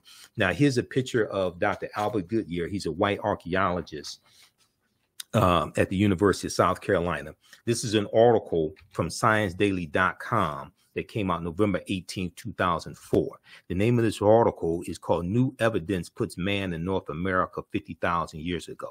New Evidence Puts Man in North America 50,000 years ago. The article is still there. You can go read it yourself. You can go research it yourself. Okay. Radiocarbon tests of carbonized plant remains were where artifacts were unearthed last May along the Savannah River in Allendale County by University of South Carolina archaeologist Dr. Albert Goodyear indicate that the sediments containing these artifacts are at least 50,000 years old, meaning that humans inhabited North America long before the last ice age. Okay, now who were these humans? Were these brown-skinned Caucasians? Were these Europeans? Were these Asians? 51,700 years ago. Who were these people? There were no Europeans on the planet 51,700 years ago. There were no Asians. Okay. Who were these people? The people who we call Native Americans, they didn't exist 51,700 years ago. These were the Khoisan. Now, in October 2012, genetic study published in Science magazine found that the Khoisan in Southern Africa are the oldest ethnic group of modern humans, with their ancestral line originating about 100,000 years ago. The Khoisan, formerly called by the derogatory term Bushmen, are genetically unique and no other currently known population had separated so early from our common modern human ancestor, according to the report. Okay, now here are two Khoisan women. These are the short-statured Africans. Okay, now the Khoisan live mainly in Southern Africa in territory spanning Botswana, Namibia, Angola, Zambia, Zimbabwe, and South Africa. They are largely divided into two groups: hunters and gatherers, known as the Sans people, S-A-N-S, and keepers of the livestock, known as the Khoi Khoi people. The Khoisan languages include the distinctive click sounds that are not found in the languages of their neighbors. So AtlantaBlackStar.com had a good article called 5 Ethnic Groups that prove the first humans were black. 5 ethnic groups that prove the first humans were black. Okay. So this is just a sample of the type of information we deal with in this class. It's a 12-week online course. We deal with thousands of years of history. We look at archaeological discoveries that have come out in the last 15, maybe going back 20 years. We look at the discovery of Tanis Heraklion that was discovered, that was revealed in 2013. They had been doing the excavation even before then. And this is the lost city of Egypt that was built around 8th century BC, okay, lost for about 1,200 years, the lost city of Egypt. And they found 16-foot tall statues, gold coins. They found dozens of ship anchors, things like this at the bottom of the sea. All right. We deal with different archaeological discoveries like this one coming out of Morocco in 2017. This one, now what we see as more and more of these archaeological discoveries come out, we see that the deeper they dig, the blacker the planet gets, the more research they do, the older we get. All right. So this discovery here pushed back the timeline about 100,000 years. And people like Dr. Charles Finch, who Tony Browder mentioned, people like Runoko Rashidi and other scholars, they've been saying that Homo sapiens are at least 300,000 years old and not 75,000 to 100,000 years old. So this is an article from NBCnews.com. We're older than we thought. New find pushes human origin back 100,000 years. This is an article from June 7th, 2017. I remember the date because that's my birthday. It's not just Prince's birthday. Is my birthday also. Modern humans evolved much earlier than previously thought, researchers reported. New discoveries at a rich site in Morocco show modern humans were hunting and probably cooking game animals 300,000 years ago, 100,000 years earlier than scientists have believed until now. So when these discoveries come out, they have to keep pushing the timelines back. You know, Juvenile had that song called Back That Thing Up, okay, like 1988, 99. They keep having to back that thing up. They keep having to back the timelines up when these discoveries come out. The deeper they dig, the blacker the planet gets, the more research they do, the older we get. New discoveries and new dating methods show that, in fact, many of the bones belong to modern Homo sapiens, and they lived as far back as 300,000 or 350,000 years ago. Now, the earliest previous Homo sapiens bones dated back 195,000 years ago, and they were from clear across the continent in modern-day Ethiopia. All right. So what they're seeing now is that Africans were migrating out of the Nile Valley region of Africa much earlier than previously thought. Taken together, the findings show modern humans were dispersed across Africa long before anyone ever thought. So there's so much archaeological discovery, so much information coming out week after week. Okay, it's hard to keep up with it. So we deal with ancient civilizations. We deal with the Olmecs. We look at this history chronologically. We look at Carthage and the Punic Wars, and Hannibal Barca, the Battle of Cannae, 216 BC, and fighting against the Romans and fighting against Publius Cornelius Scipio Africanus. And Africa was not named after a Roman general named Publius Cornelius Scipio Africanus. He actually takes his surname after the Battle of Zama in 202 BC, where he defeats Hannibal Barca.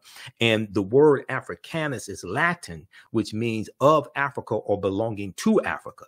So, for instance, if you look at Cassell's Latin English Dictionary, 2002 edition, page 11 in the entry for a fear, or any Latin English dictionary, not just specifically this one, but when I was doing my research on language, this was one of my sources.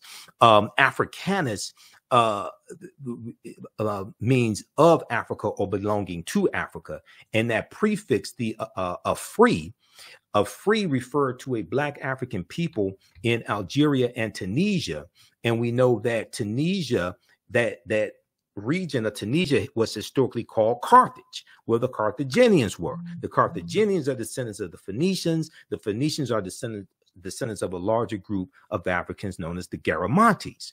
So in African People in World History by Dr. John Henry Clark, page 14 and 15, he says the Nile Valley's first age of high cultural grandeur lasted until the eve of the Christian era. Some aspects of it survived the Greek and Roman occupation of parts of North Africa. After the rise and decline of Greek civilization and the Roman destruction of the city of Carthage. So Carthage is destroyed in 146 BC by Rome.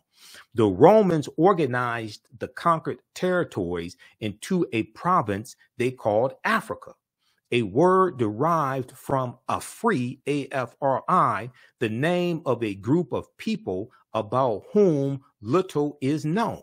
This was a new name because previously all dark-skinned people were called Ethiopians, since the Greeks referred to Africa as Ethiopia, which means the land of the burnt-faced people. Okay, so we talk about Nubia or Ta-Nehesi as well. We go through and look at an overview of these different civilizations. We deal with the 800-year occupation of Europe by the Africans known as the Moors. And look at the origin of the term Moor. The word Moor is derived from the Greek word Maros, M-A-U-R-O-S, which literally means black or very dark or a very dark color. The Romans adopt the word and call them Mari, M-A-U-R-I, like in Maurice. Maurice is in reference to a Moorish boy or a little boy. That prefix Mari is in reference to the Moors. The Mari, M-A-U-R-I, were a Northwest African people who were very dark-skinned. The Romans will refer to the region of Northwest Africa as Mauritania. Mauritania. Mauritania is Latin and means the land of the black-skinned people. You will also see the term Marish, M-A-U-R-I-S-H. One of the sources that we use in the class for documentation. Now, you don't have to buy any of these books to follow along in class. You don't have to buy any of these books, but I use this as reference to document what I'm talking about. Proper documentation ends all conversation. And when we had our conversation with Tony Browder, we talked about documentation. We talked about references. Okay, so if you read Golden Age of the Moor, edited by Dr. Ivor Van Sertima, who we talked about a lot in the conversation with Tony. This book right here, Golden Age of the Moor, edited by Dr. Ivor Van Sertima. If you look at pages 527 and 187, you'll see references to this information that I'm citing right here. All right, so it took a long time to put together the curriculum for this class. I've been teaching this class on and off since 2017. So I've been teaching like 7 years. It has evolved immensely over the years. And the class evolved from a 4.5-hour lecture that I gave in 2014 called Understanding the Transatlantic Slave Trade, what they didn't teach you in school. And that lecture was the culmination of about 7 years of research. So in the class, we deal with the 800-year occupation of Europe by the Africans known as the Moors. This information, this class also, I would say, is PG-13. You can use this with your children. And once again, once you register for the class, your access to the course does not end when the course ends. So a year from now, 2 years from now, you can go back and watch the entire class. Is on demand, so you'll have full access to it. We look at shocking archaeological discoveries that are causing experts to rethink everything. We look at how insurance companies took out insurance policies on slave ships and enslaved Africans on the plantations. We look at Freemasonry, America and the Founding Fathers, origins of the term America and Africa. We look at what is the transatlantic slave trade? What were some of the events that led up to the transatlantic slave trade starting? What role did Christopher Columbus play? A lot of people want to avoid talking about Christopher Columbus. You have to talk about Columbus because Columbus is central to the expansion of the transatlantic slave trade. He wasn't the only person, but Columbus is critical in understanding the expansion of the transatlantic slave trade and where he went on his 4 voyages. Okay. When did Africans first come to the U.S.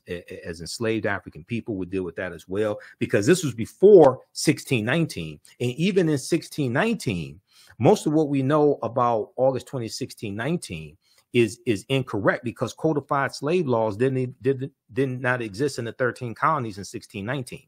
Those Africans are put into a form of indentured servitude, and they're released after something like about 5 to 7 years. Okay, codified slave laws first come to the colony of Maryland in 1641. Okay, this article right here. So when you see me like on Roland Martin Unfiltered, and you see me on Faraji's show, The Culture, on Roland Martin's network, the Black Star Network, and you see me break down this history, the reason why I'm able to do this is because of the extensive research that I do. Okay, this ain't a game. And as Tony said, like, I got 2 huge stacks of articles. This is half of 1 stack of the articles I had next to me. So I have like thousands of articles printed up here in the office. This is continuous research. This is not a game.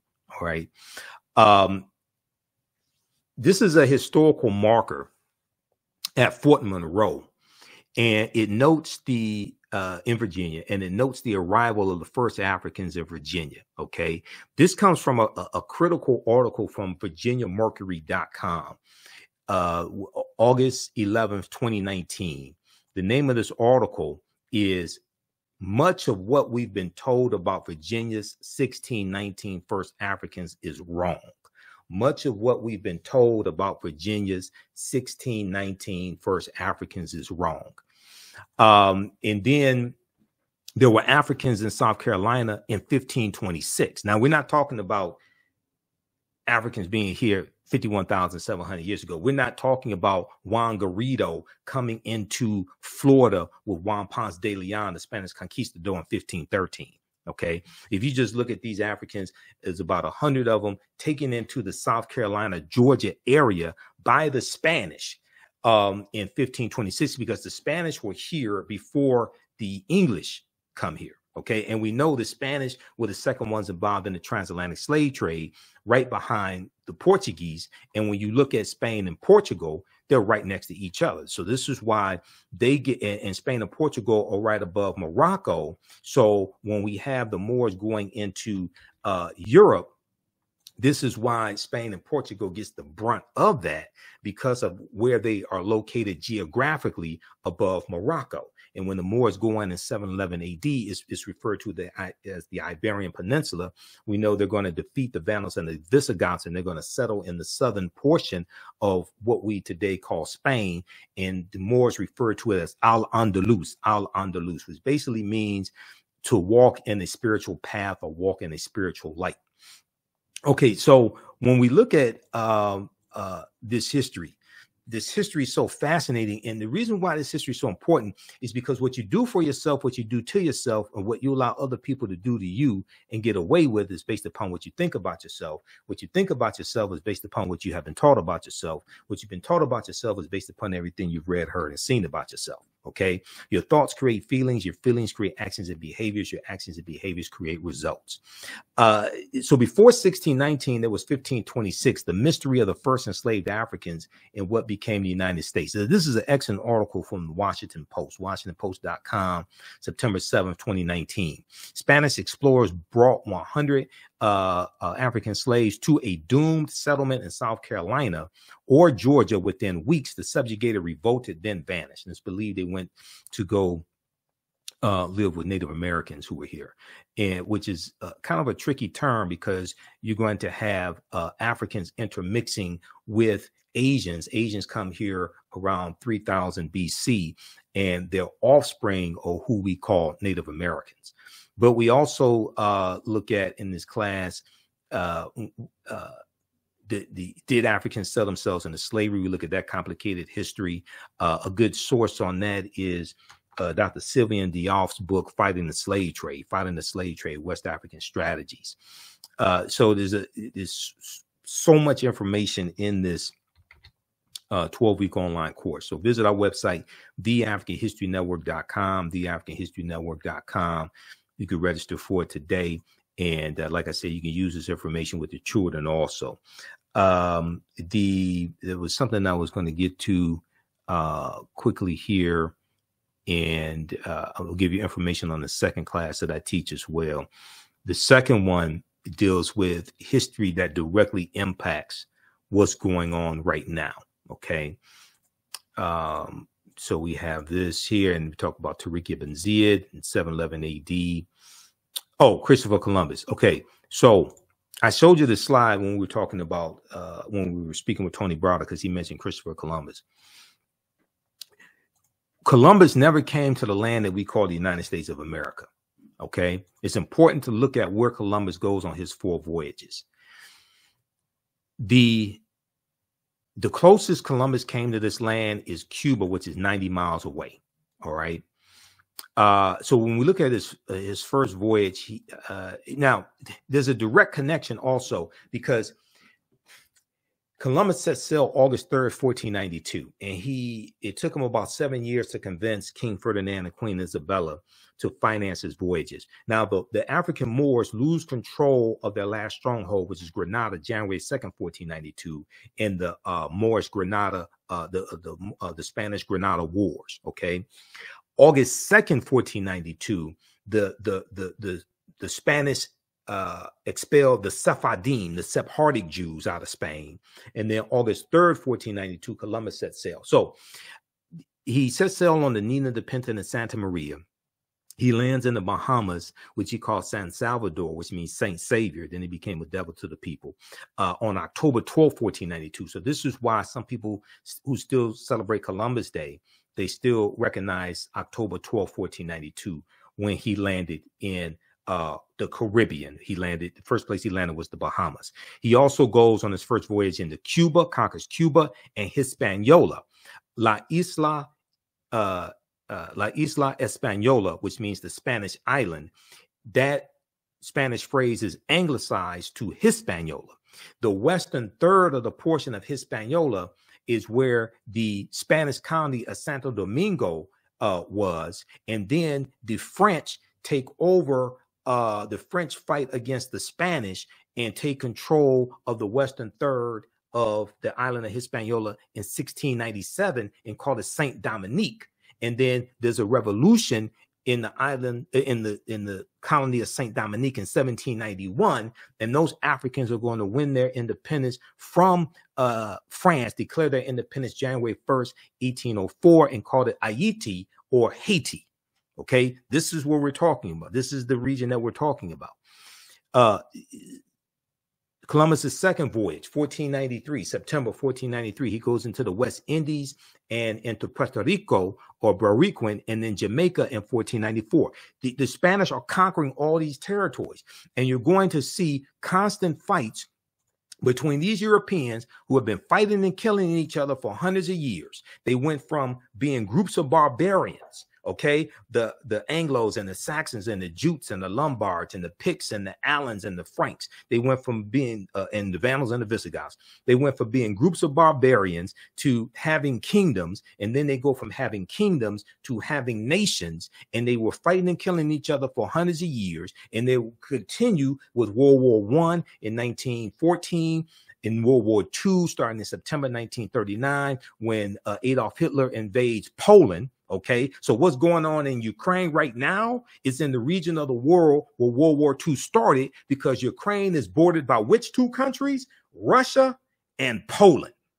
Okay, so what's taking place in Ukraine is serious, because that's the region of the world where World War II started, when Hitler invaded Poland, like Putin invaded Ukraine, but it was 1939. This is why you have to understand history. Okay, now, third voyage, May 1498, Columbus conquers Trinidad and the Venezuelan mainland. And then fourth voyage, May 1504, his last voyage, because he dies in 1506, he goes into Panama and Honduras in Central America. These island nations have never recovered from what happened to them over 500 years ago. These island nations have never recovered from what happened to them 500 years ago. And Columbus helped to laid the foundation for slavery, racism, capitalism, and the exploitation of indigenous people, which would then lead to Right Reverend Bishop Bartholomew de las Casas going to, he goes to the Pope right around 1517 or so, and says that the Native Americans have suffered enough, and that we need to stop enslaving them and enslave exclusively African people, but also to a lesser extent white people as well. He says that, but it's going to be more extensively African people. He said they needed to save the Native American souls. They needed to save the Native American souls. Okay. Slavery comes to the New World. African slaves were first brought to the New World shortly after its conquering by Christopher Columbus. Legend has it that one slave was included in his original crew, and they could be found on Hispaniola, site of present-day Haiti, as early as 1501. Upon his arrival in the Bahamas, and he arrives in the Bahamas, like I said, October 12th, 1492. Columbus himself captured 7 of the natives. Columbus himself captured 7 of the natives for their education, quote unquote education, he said, on his return to Spain. However, the slave trade proper, what's known as the slave trade proper, only began in 1518 when the first African cargo direct from Africa landed in the West Indies. So this deals with the Asiento de Negros, signed into law by King Charles V in August of 1518, which gave a license to slave trading nations and slave traders to provide Spanish colonies with African slaves. This drastically expands the transatlantic slave trade, the Asiento de Negros. August 1518, signed into law by Spanish King Charles V, sometimes called King Charles I. The importation of African slaves to work in the Americas was the inspiration of the Spanish Bishop Bartholomew de las Casas, whose support of African slavery was motivated by humanitarian concerns. Bartholomew de las Casas argued that the enslavement of Africans and even some whites, proving that in the early period, slavery did not operate according to exclusive racial demarcations, would save the indigenous Amerindian or American Indian or Native American populations, which were not only dying out, but engaging in large scale revolts and rebellions. Okay, large scale resistance as they opposed their excessively harsh conditions. As a result, King Charles V, King of Spain, agreed to the Asiento de Negros, or slave trading licenses of 1518, which later represented the most coveted prize in European wars, as it gave to those who possessed it a monopoly in slave trafficking. Well, Bartholomew de las Casas traveled with Christopher Columbus on some of his voyages, and he kept a diary, okay? And his diary was turned into at least 2 books. I read 2 of his books when I was in college, okay? Like Tears of the Indians or Tears of the Indies, something like that. So Columbus and de las Casas are crucial to understanding the transatlantic slave trade and its expansion. So this is why we have to look at this history chronologically. Professor Kaba Hiawatha Kamene, who's one of my teachers, and you've heard many of my interviews with him over the years, he says, to understand the existence of something, you must first understand the pre-existence of existence, okay? All right, so if you like this type of information, you can register for this online course now. You can start watching it immediately, okay? And we have a lot of archive content there. This is understanding the ancient Kemet, the Moors, and the Ma'afa, understanding the transatlantic slave trade, what they didn't teach you in school. How's everybody doing today? How you all like this type of information? Give us a thumbs up, give us a heart, give us a like. Now, I got to pace myself because I got to teach a 2-hour class as soon as I finish this broadcast. See, y'all got me going. I have to pace myself. Then I have to do a 2-hour radio show tonight, okay? So I'm going to be knocked out after my radio show is over with. We do our radio shows Sundays, 9 p.m. to 11 p.m. Eastern Standard Time. Okay, so ancient Kemet, the Moors, and the Ma'afa. Kemet, one of the original names for Egypt. This is a 12-week online course. This time around, we'll do at least 13 sessions. Okay. It's on sale $60, regularly $130, one of the best investments you ever make. And it's the gift that keeps on giving. If you want to give this as a gift to somebody, you can. You can use this registration with your family. You can use this with your children also, because I would say the content is PG-13. It's not overly graphic. I don't do a lot of cursing or anything like that. All right. And I do a PowerPoint presentation with book references, articles, video clips, excerpts of interviews I've done with some of the scholars as well. Register for, we have a bundle package. You register for both classes for only $100. So this one and the second one that I teach, Black resistance movements from the Haitian Revolution, U.S. Civil War, Civil Rights Movement, and Black Power Movement. And we do the second one on Sundays, normally 2 p.m. to 4 p.m. Eastern Standard Time. Today we have to do it at 3 p.m. because I had to do the interview with Tony Browder. And I've been talking to Tony about doing an interview with him probably like 2 years. And I said, so when I talked to him Friday when I was on Roland Martin show, we were texting back and forth, talking about Queen Cleopatra, some other information. And I said, okay, so would you be available for me to interview this weekend? And he said, so we'll do Sunday at 1 o'clock. I said, okay, I'll rearrange things, because I was trying to catch him before he went to South Africa a few months ago, and we weren't able to do it. So I said, I gotta go ahead and do it. Okay, now so how you all like this type of information? Give us a thumbs up, give us a heart, give us a like, follow us on our social media platforms, YouTube, Michael Imhotep, IMHOTEP. Turn on live notifications so you know when we go live. If you want to support us, also do it through Cash App or PayPal as opposed to YouTube. YouTube takes a third of whatever donations we get, and they only pay out once a month. Okay, Cash App and PayPal is immediate, so we can use that to cover expenses. $, the AHN show through Cash App, and through PayPal, paypal.me/the AHN show. Okay, now the second class that I teach, and we do this on Sundays, is Black resistance movements from the Haitian Revolution, U.S. Civil War, Civil Rights Movement, and Black Power Movement. So I put this class together in October 2021. That was the first time I taught this class.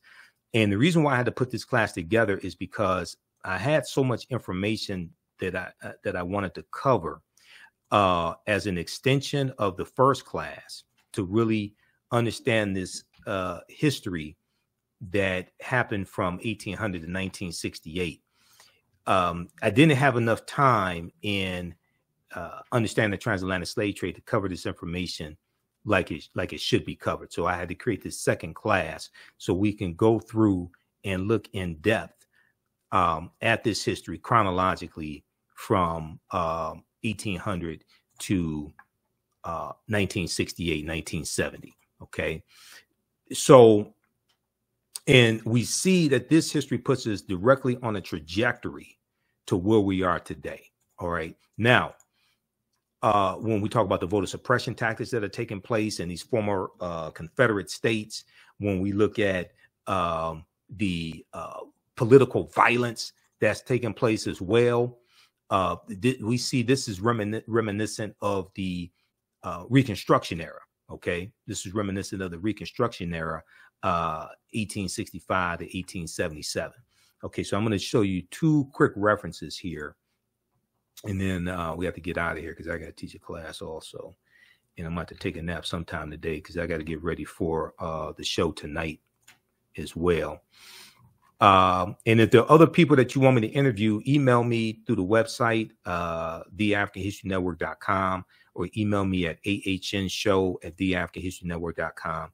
If there are other people you want me to interview, other scholars, email me. Also, if you want to advertise with the African History Network, email us as well. Our current promotion is buy 1 month, get 1 month free. And we have the information on the homepage of our website as well. So African-American business owners, you can advertise with the African History Network. We have 3 different ad packages for you to help you as well. Email us through the website or at ahnshow@theafricanhistorynetwork.com, whether you have a brick or mortar store or a e-commerce store. Okay. So if we look at this, so the second class here. And let me pull this up here. Okay, Black resistance movements. All right. So, introduction to this class. In the aftermath of the January 6, 2021 insurrection at the U.S. Capitol building, and we know African American men participated in building the U.S. Capitol building. Many leading historians drew parallels between the violence that we saw January 6, 2021, and the period of political revolution. Drew parallels between the violence that we saw January 6, 2021, and the Reconstruction era. Reconstruction is 1865 to 1877. Okay, 1865 to 1877, and this was the period of political revolution directly following the U.S. Civil War, which is 1861 to 1865.